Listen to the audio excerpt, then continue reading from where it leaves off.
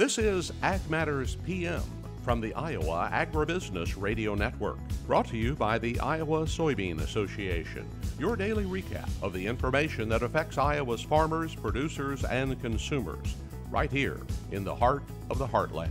With reports from our award-winning broadcast team of Dustin Hoffman, Riley Smith, and Mark Magnuson. Now, from the IARN studios in Des Moines, here's Dustin Hoffman. Well, good day, everyone, and welcome to Ag Matters PM from the Iowa Agribusiness Radio Network. I'm Dustin Hoffman. Today is Wednesday, August the 21st, 2024. We're so glad you could join us. Coming up a little later on in the program, I had the chance during the Iowa State Fair to get a legislative update with Iowa 3rd District Congressman Zach Nunn. But first, let's go ahead and run down those closing markets. It's time now for the Ag Matters PM Closing Market Summary, your source for market analysis and settlement prices from the day's trade in Chicago, courtesy of the folks at agmarket.net. Well, we're at the end of the trading day, and it's time to talk with Kenan Laden of agmarket.net. Kenan, what did we see come out of that grain market today? Wheat was the downside leader today with a lot of pressure on prices.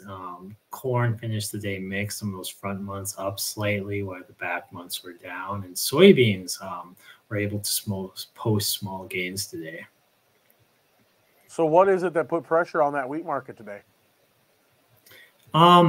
Things I've seen, that Paris trade in wheat was substantially lower today, and also there's that looming Canadian rail strike that might go into effect this week that will shut down, a lot of the railways coming in and out of North America from northern US into Canada, and that will be a logistical nightmare for a lot of this northern wheat that gets growing and moves into Canada, into the Pacific Northwest, and just kind of shut down some of those trains. So what was it then that made the corn and soybean markets end up closing the way they did today? Some of that news today is that they might be gaining support just due to being competitively priced worldwide and seeing some actual export business, which led some support to those crops. We saw the flash sales yesterday, and so that is good news, competitive on a world scale. And so hopefully, we can get a floor in here. Not that, fundamentals will still weigh heavily on this market, especially as you move into harvest, but seeing that export come in is a positive for the market. All right, and then switching over to the livestock side of things, I know cattle took it on the chin yesterday pretty hard. It looked mixed the last time I had seen it, but where did we end up? We'll start with the cattle market. How did we end up there? Yeah, so like you said, it's still mixed. Last time I looked at it also, feeders were able to recover, which was good to see. That September contract was pushing towards its December 2023 lows, which is kind of a worrying sign, but it was able to recover, a buck today. Live cattle were down today, and the hogs were mixed across the board. And what kind of momentum did we see in the hogs to cause that mixture? What was kind of the story there? Things I've read on the hogs is, macroeconomic factors may be weighing on this, cattle and hog market. If there's decreased demand for high-priced beef, could be supportive for pork prices, which is a cheaper source of protein. But also with hogs, there's some higher weights for slaughter, which might pose some resistance here as the hog market moves up. All right. Well, a lot of stuff for us to be thinking about. If folks want to, talk with all of you at agmarket.net, maybe get some ideas of what they should be thinking about, both with marketing and trading these futures, what's the best way for them to get in touch? Yeah. Just go online, agmarket.net, look for a broker in your area, sign up for some market information, and see if it's something that fits your operation. All right. Well, we thank you so much, Kenan, for that information, and look forward to talking to you again real soon. Thank you, Dustin. That again was Kenan Laden of agmarket.net. Let's look at the closing numbers now on the Iowa Agribusiness Radio Network market screen. At the close, September corn was up a half at $3.75 and a half. Soybeans were up 5 3/4 at $9.63 even. Soy meal up 20 cents at $3.1250. Soy oil was trading 29 cents higher at $41 even. Chicago wheat down 13 1/4 at $5.19 3/4. Kansas wheat down 9 3/4 at $5.36 1/4. Minneapolis spring wheat down 9 cents at $5.81 1/4. Oats down 3 1/2 at $3.27 even. On the Merc Live, cattle down 97 cents at $174.62. Feeders up $1.17 at $235.67. Lean hogs down 25 cents at $76.15. Pork cutouts unchanged at $90.92. Class 3 milk up 8 cents at $22.58. And that's been a check of your closing market numbers. We'll go ahead and take a quick break and hear from our sponsor, the Iowa Soybean Association and the Soy Checkoff. When we come back, Iowa 3rd District Congressman Zach Nunn. This is Ag Matters PM. Iowa Soybean Association is driven to deliver for Iowa's 40,000 soybean farmers. We're proud to provide objective agronomic research, a helping hand with soil and water stewardship, and timely industry news powered by the Soybean Checkoff. Learn more at iasoybeans.com. Welcome back to AMPM from the Iowa Agribusiness Radio Network. I'm Dustin Huffman. Well, we had a chance during the Iowa State Fair to talk with many folks, including Iowa politicians, about what's going on in Washington, D.C. Of course, the Farm Bill was the hot topic, but there were other legislative issues that needed to be addressed. With Congress on the August recess and then the campaign season coming up in September, things are going to be very difficult, especially trying to get a farm bill across the finish line. Iowa 3rd District Congressman Zach Nunn gives us an update on where things are in Washington. Lots of things, obviously, you talk about top of mind. You know, obviously, you got the August recess going on right now. That's right. A lot of farmers are talking about what didn't get done more than what did get done this year. And, of course, Farm Bill is top of mind. We just had the NCBA president joining us a few minutes ago. He was talking about that as well. I mean, we've talked about why it needs to be done, how soon it needs to be done. What's the story where we're at? Well, candidly, I wanted it to be done last fall when it was supposed to be done. I'm 18 months on this job, and one of the things that we made a priority being on the Ag Committee and just being from Iowa is making sure that we have top priorities in there. That's why I'm glad Iowa outkicked its coverage. I got to lead 17 bills that were included in the Farm Bill. The bipartisan version of the House bill got through all the way back in May, so we've been able to show both sides can work on this. We can support SNAP, but we can also do things that I think are really important for Iowa. Protect our commodity prices, our insurance. We moved a large bill forward to help young and beginning farmers get the access they need to credit. I led specifically a bill called Goldie's Act to help shut down, bad puppy mills that are hurting animals and work with our local law enforcement. We also have more responsibility in there for USDA to do its job and actually talk to Iowans, find out what they need, and make sure those things are processed. A big aspect of this is getting hard dollar infrastructures invested, whether that's for rural farm-to-market roads or high-speed broadband for rural communities. You know this, as we go out farming, you talk with farmers now, precision ag is going to be where it's at. The role of artificial intelligence in this all needs to be brought in. I've championed Iowa State University as a huge part. So we've gotten our job done in the House. Now I'm asking the Senate, do its job, either look at our bill, which I think is pretty darn good and has bipartisan support, or at least put something down on paper that we can have a conversation about. Right now, challengingly, the Senate has continued to do no action on this, and I'm cautiously optimistic we'll move forward for what's going to happen during the lame duck session. Maybe some of these senators end up losing their job and actually have a conversation with us about moving a farm bill forward. And when I was out in D.C. in April was the day Senator Stabenow released her version of what she wanted the farm bill to look like. Now, obviously, we know that there's historically differences between the House and Senate version. But what is it about? Usually, we always knew that it was going to come together. The four corners would come together. They would sit down, they'd hash it out, and then they'd have something to go. Where has that gotten lost? Yeah, it's gotten lost first and foremost, and we need an actual farm in this year's Farm Bill. And I am concerned that this is a once-in-a-5-year opportunity, not only to support the things what Senator Stabenow wants. I think she wants SNAP, but she wants SNAP Plus. I mean, right now, SNAP takes up about 80% of the overall Farm Bill. We're talking about a $1.5 trillion Farm Bill. So a lot of money going to support SNAP, which is absolutely important, but it shouldn't be at a point where that's all we're going to talk about. There are family farmers across the country that need the support right now. We've got 87,000 of those family farmers right here, and that's where I think the House has held the line, been able to bring bipartisan support in and say, let's actually get a Farm Bill that helps, the producer, the grower, the manufacturer, the consumer, and ultimately the family here. I've got 6 kids, and it is expensive to feed them right now. It's something that obviously we're going to do, but when Iowa, the #1 producer of eggs, sees egg prices go up 40% over the past 3 years, we've got a real problem in the ag market. I looked at the price per bushel for corn right now. We're down to just under $4. That is not sustainable for a family farm.